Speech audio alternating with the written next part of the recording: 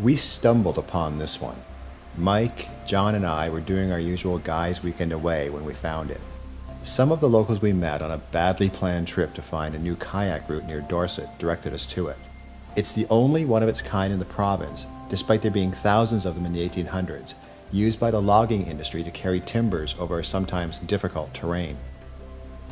The Hawk Lake Log Chute was rebuilt by volunteers in 2005, and it's the kind of community project I really admire.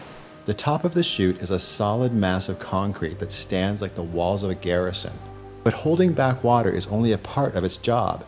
By means of a sizable cavity in its center, it also allows water through. Its flow is controlled by large timbers, like these. They're called stop logs. They get lowered by this winch system, and the more timbers you use, the less water gets through.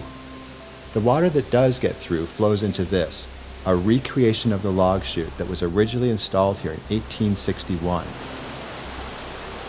9 volunteers built it in 9 days after the community raised funds. I love that, like the original, it leaks like a sieve, and that no one had the great idea of trying to make it better than the original.